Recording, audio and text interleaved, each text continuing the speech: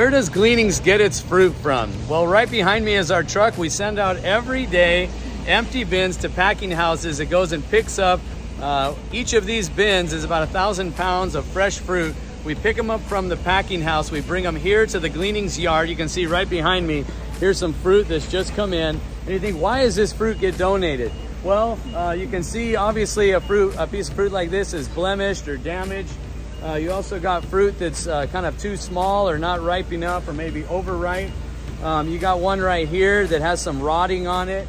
You have a piece of fruit right here that looks so pretty and so good. I mean, delicious piece of white nectarine. Why does this get donated? Well, because it might be too ripe to get to the store. This is called cull fruit, C-U-L-L. It's not able to go to market. You got another one right here that kind of has a side growth on it. Split pits. This fruit cannot go to market. And so it would go to cows, it would get dumped in the field, but instead, Gleanings rescues this fruit. Even though the world would call it trash, we make it into life-saving food, dry fruit that will go out with the gospel.